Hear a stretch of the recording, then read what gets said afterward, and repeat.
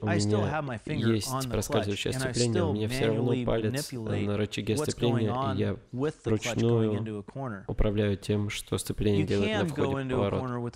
Вы можете заезжать в поворот с проскальзывающим сцеплением и полностью рассчитывать на него, и в этом его прелесть. Но, однако, повороты на разных трассах разные, и покрытие разное. Но проскальзывающее сцепление делает одно и то же каждый раз. Внутри пружина, и оно делает каждый раз одно и то же, когда вы закрываете газ. Поэтому вы заезжаете в шпильку, или в быстрый поворот, или в связку поворотов. Вы, возможно, захотите, чтобы мотоцикл делал три разные вещи. Поэтому, как я сказал раньше, если у вас есть понимание, как управлять сцеплением без проскальзывающего сцепления, это будет ваше преимущество. Даже когда у вас будет проскальзывающее сцепление, вы сможете менять то, что происходит с вашим мотоциклом в зависимости от ситуации. Поэтому я рекомендую вначале научиться ездить без проскальзывающего сцепления, заставить мотоцикл делать то, что вы хотите, без проскальзывающего сцепления. А потом, когда поставите проскальзывающее, это только улучшит ваше время на круге. И последнее, но, пожалуй, одна из самых важных вещей – это контроль тормозов. Контроль торможения очень важен по многим причинам. Если вы тормозите слишком рано, очевидно, вы слишком медленно едете. Если тормозите слишком поздно, вы пролетаете апекс. Поэтому многие вещи связаны с торможением. Когда я говорю об этом, тормозите слишком рано или тормозите слишком поздно, у многих людей есть точки торможения. Лично я не использую точки торможения. Мне нравится использовать свой глазомер, чтобы знать, где поворот, и начать тормозить, когда чувствую, что настало время. Причина, по которой я не использую точки торможения, это потому что точки торможения могут меняться. Если у вас стоит конус или какой-то предмет на конце дороги, кто-то его может сбить и передвинуть, и это может сбить вас в гонке. Поэтому я склонен не использовать точки торможения. Но если для кого-то они хорошо работают, и это, в общем-то, неплохо для большинства. Поэтому, если вам удобнее обучаться таким образом, и вы чувствуете себя более уверенными при проходе поворота, вы можете использовать так. Лично я предпочитаю использовать глазомер, я чувствую себя более безопасным, я понимаю, что если я в определенной точке начну тормозить, то я не пролечу апекс, не заторможу слишком рано. Это приходит с определенным опытом, и я надеюсь, вы через какое-то время этому научитесь. Торможение, помимо точек торможения, я бы хотел разбить на три разные категории. Первое – это жесткое торможение на прямой. Затем вы переноситесь с прямолинейного торможения в точки поворота и дотормаживаете в апексе. Конечно, многие смотрят на торможение и говорят, я хочу научиться ездить в слайдинге. И они бы с удовольствием также в слайдинге поехали бы и дальше по прямой. Я думаю, что когда вы едете в слайдинге, вы можете использовать только то количество тормозов, которое вы можете использовать, когда скользите. Представьте, что вы едете боком и приближаетесь к апексу.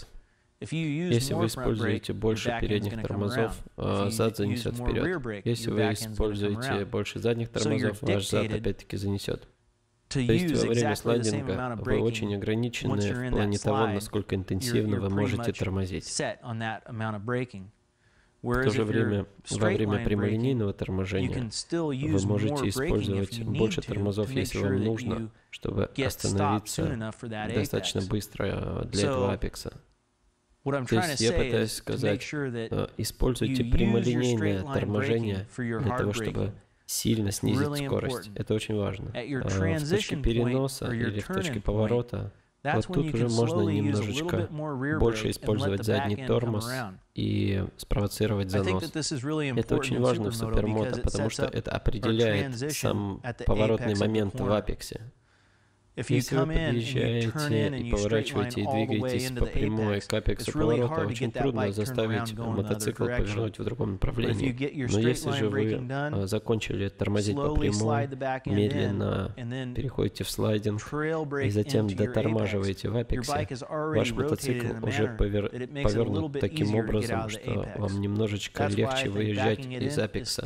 Поэтому слайдинг — неотъемлемая часть супермото. Однако, если посмотрите, как ездят такие ребята, как Джефф Уорд и Марк Буркхарт, они уже не используют так много слайдинга, как раньше. Причина, по которой они это не делают, я думаю, в том, что, конечно, подвеска работает немножко лучше, и они могут оттормозиться по прямой, затем перейти в наклон и выехать из поворота. Поговорим об этом немножко позже, когда будем говорить о совмещении всех трех этих вещей вместе. Последняя вещь — это дотормаживание. Многие люди не понимают, что такое дотормаживание. Дотормаживание — это последняя часть торможения перед тем, как вы достигнете апекса. Иногда для меня это самая интенсивная часть торможения. Например, если я подъезжаю и вижу, что могу проскочить апекс, поэтому я жму на тормоза немножечко сильнее. Но обычно вы используете наименьшее количество тормозов. Вы постоянно притормаживаете, подъезжая к апексу, чтобы сохранить подвеску в сжатом состоянии, сохранить правильный баланс мотоцикла. Когда вы заканчиваете дотормаживание, тут происходит переход в разгон. Таким образом, есть три ключевых момента торможения в повороте. Первое — это прямолинейное торможение, затем переход, когда вы скользите немножечко, используя задний тормоз, затем дотормаживаете оставшуюся дистанцию до апекса. Один из важных моментов торможения заключается в том, чтобы тормозить плавно и равномерно. Я говорю о том, что нельзя бить по тормозам. Если вы бьете по тормозам, передним или задним, очевидно, разные вещи могут произойти, если вы хватаете передний или задний тормоз. Одна вещь, в которой вы можете быть уверены, что баланс мотоцикла будет нарушен. Я уже говорил много раз о том, что баланс мотоцикла — это самая важная вещь при прохождении поворотов. Поэтому, если вы хватаете передний тормоз, весь вес мотоцикла переносится вперед, и баланс мотоцикла будет неправильный в прохождении поворота. Если слишком много заднего тормоза, зад мотоцикла разгрузится, и зад начнет немножко заносить, и обычно то, что происходит, люди говорят: ой, начался занос заднего колеса, и они отпускают задний тормоз. Это приводит к эффекту маятника. То есть вам нужно научиться сохранять баланс мотоцикла. Говорим ли мы о контроле за газом, сцеплением или тормозах, мы всегда говорим о сохранении баланса мотоцикла. Как же нам смешать эти три вещи вместе? Газ, сцепление и тормоз. Всегда нужно подумать о том, что баланс мотоцикла должен сохраняться. Поэтому, когда закрываете газ и начинаете нажимать на тормоз, вы должны сохранять равномерное давление на тормоза на протяжении всего пути к повороту. Если вы отпустите тормоза и будете подкатываться к повороту, это нарушит баланс мотоцикла. Если откроете газ слишком рано и уйдете с траектории, это опять-таки нарушит баланс мотоцикла. Поэтому все эти вещи должны работать вместе. Один из трюков, которыми я пользуюсь в поворотах, состоит в том, что я начинаю открывать газ немножечко раньше, чем я полностью отпустил тормоза. Это позволяет сохранять постоянное давление на подвеску. Если в уме вы собираетесь отпустить тормоз, а потом открыть газ, тут есть закон. И что произойдет по этому закону? Вы пролетите мимо апекса и уйдете с траектории, к тому же нарушая баланс мотоцикла, и не попадете в траекторию, в которую вы хотели попасть на выходе из поворота. Поэтому убедитесь, что вы делаете все три вещи правильно. И убедитесь в том, что все смешиваются вместе, чтобы снаружи никто не мог отделить отдельно эти вещи. Это будет ключом к тому, чтобы уменьшить ваше время и проходить повороты настолько быстро, насколько вы можете. Обгоны — это то, что может создать или разрушить чью-то гоночную карьеру. Я очень часто слышу: трек слишком сложный для обгонов, негде обогнать. Но я из тех, кто верит в то, что вы можете обгонять на любом треке. Просто нужно сделать эти возможности обгона доступными для вас. Вам нужно научиться то, что я называю танцевать с вашим соперником. Нужно заехать в поворот немножечко шире по наружной траектории, чтобы вы могли занырнуть вовнутрь. Это может не случиться в этом повороте, это может не случиться еще 2-3 поворота, но в конце концов у вас должно получиться обогнать кого-нибудь по внутренней траектории, когда вы действуете таким образом. Я хочу, чтобы вы поняли одну вещь. Возможность обгона, по крайней мере, пока кто-то не заехал в поворот широко и не сделал вам подарок. Возможность обгона — это обычно не такое огромное окно. Это маленькое окошечко. И вам нужно суметь проскочить в это малюсенькое окошечко как можно быстрее. Лично я люблю это делать в поворотах, обычно, которые немножечко поострее, чтобы на выходе из поворота он не мог проехать снаружи и отвоевать свою позицию. Поэтому, если вы настраиваетесь на этот конкретный поворот заранее, за 2 или 3 поворота, и затем на входе в этот поворот вы заскальзываете вовнутрь, переигрывая его на торможении совсем чуть-чуть, как только вы попали вовнутрь, он уже ничего не может сделать. У него нет возможности защититься, потому что это крутой поворот. Таким образом, сама фишка обгона состоит в том, что вы создаете эти возможности для себя и воплощаете эти возможности в жизнь, когда это возможно. Не стоит думать о том, что это большая, широко открытая дверь. Один хороший мой друг, Скотт Хоффман, кто является шефом и редактором журнала «Супермото», он один из тех, кто думает, что возможность обгона — это большое, огромное окно. Я все время над ним прикалываюсь, говорю: чувак, ну почему ты не обогнал в этом месте? Он говорит: ну, не было большой достаточно дырки. На самом деле, когда смотришь со стороны, ты видишь, что он мог уже 3 или 4 раза обогнать. Просто он не хотел занырнуть вовнутрь, не хотел быть немножечко агрессивным. Нужно быть слегка агрессивным. Нужно иметь желание просунуть свое колесо туда. Не слишком сильно агрессивным, чтобы не убрать никого с трассы или не убраться самому. Но нужно иметь это желание, чтобы сделать это дополнительное усилие, чтобы этот обгон состоялся. И обычно это дополнительное усилие помогает. Выбор правильной траектории — еще один ключ к хорошему времени круга. Также это ключ к тому, чтобы быть уверенным, что вас не обгонят, или быть уверенным, что вы можете обогнать кого-либо. Первая вещь, о которой я хотел бы поговорить относительно траектории: не надо поворачивать слишком рано.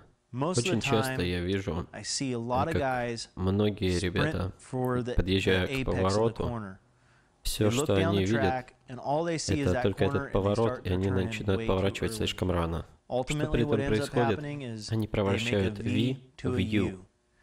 Я же на своих занятиях стараюсь научить превращать U в V. Что я под этим подразумеваю? В основном, как видно на этом рисунке, я делаю аккуратненькую дугу, подъезжая к апексу, и затем превращаю ее в галочку на выходе. Что это делает для вас? Это как бы удлиняет прямик на входе, так как вы поворачиваете позднее.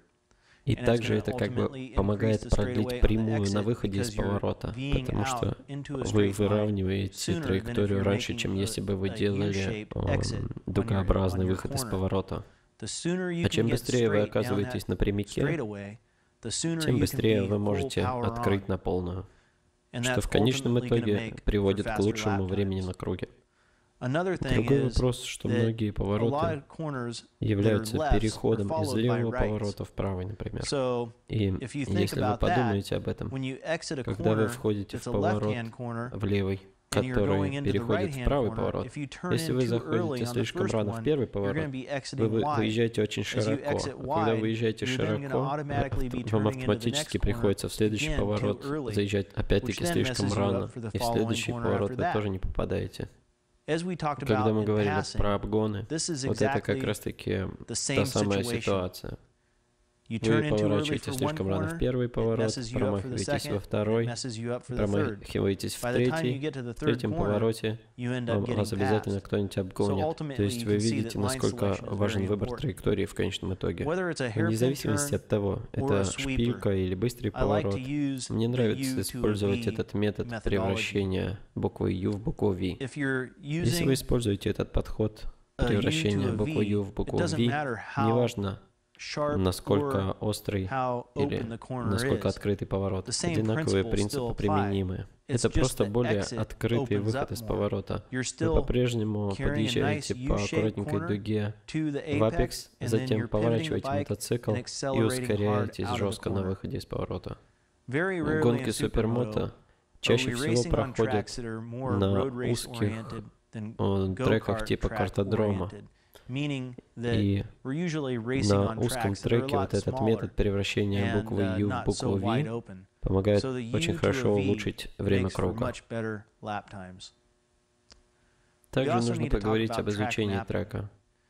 Как я уже говорил раньше, о левом повороте, переходящем в правый поворот, переходящем в левый поворот, у вас должна быть возможность прогуляться по треку, посмотреть на выбор траектории, которая должна помочь лучшему времени на круге. Может быть, есть ситуация, в которой вам понадобится повернуть немножечко раньше, чтобы выход из поворота, предположим, это левый поворот, который переходит в еще один левый поворот. Возможно, вам надо будет заезжать в поворот немножечко ближе к внутренней стороне, чтобы на выходе из поворота вы лучше настроились на этот второй левый поворот. Лучший совет, который я могу дать по поводу изучения трека, это нарисовать его на бумаге или на доске, и затем, исходя из того, какие траектории будут лучше всего работать для вас не только в смысле самых быстрых, но также в плане возможности обгонов, или просто прогуляться по треку и подумать о том, где вас могут попытаться обогнать или как уменьшить время на круге. Вот такие мои советы по поводу выбора траектории и изучения трека.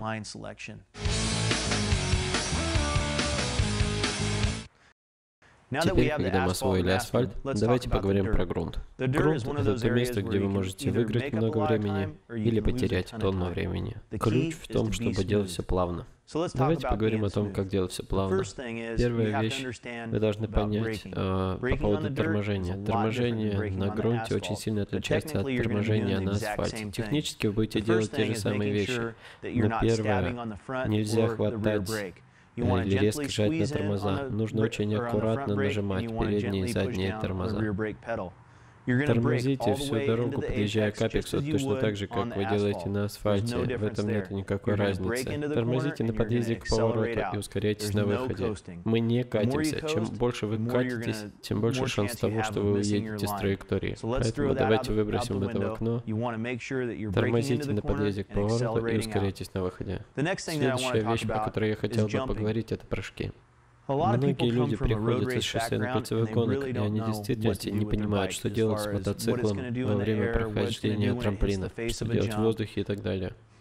Лучший совет, который я могу дать, это успокойтесь, поезжайте на трассу для мотокросса, поставьте дождевые слики, чтобы чувствовать немножечко более комфортно. Почувствуйте, что мотоцикл делает. Ничего не даст вам то, что даст опыт. Я, конечно, вам могу сказать, что нужно перемещать тело так или так, но, скорее всего, это не будет понятно, пока вы не поедете и не попробуете это сделать сами.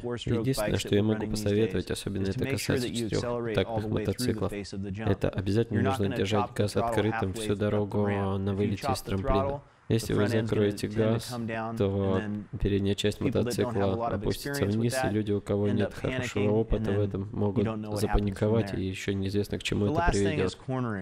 И последнее — это повороты. Мы уже говорили по поводу торможения во время прохождения поворотов. Но мой совет — если есть хороший упор, который можете использовать, используйте упор. Если есть хорошая укатанная траектория внутри, используйте укатанную траекторию. Обычно не так много траекторий на грунте, поэтому используйте траектории, которые используют большинство гонщиков. Если вы съезжаете с траектории, обычно это заканчивается ошибкой и вас обгоняют. Вы пытаетесь съехать с траектории, чтобы обогнать кого-то снаружи, но в итоге оказывается, что самая короткая траектория лучшая. Вместо того, чтобы кого-то обогнать, вас самих обгоняют. Итак, ключевые моменты к езде по грунту. Ездите плавно, будьте постоянными в выборе траектории, торможении, также прыжки. Найдите время, чтобы съездить на местный мотокроссовый трек и посмотрите, что мотоцикл делает в поворотах. Убедитесь, что вы выбираете правильные траектории, точно так же, как вы бы сделали на асфальте. Тормозите на входе в поворот и ускоряйтесь на выходе.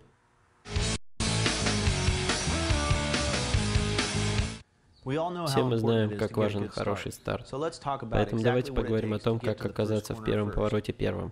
Первая вещь, которую я хотел бы, чтобы вы выучили, это чтобы вы поняли, в чем состоит процедура старта. Найдите время перед тем, как сами начнете ездить в гонках, сходить на гонки и посмотреть, как происходит процедура старта. Таким образом, когда вы будете на старте, у вас не будет никаких сюрпризов. Следующее — это отработка техники старта.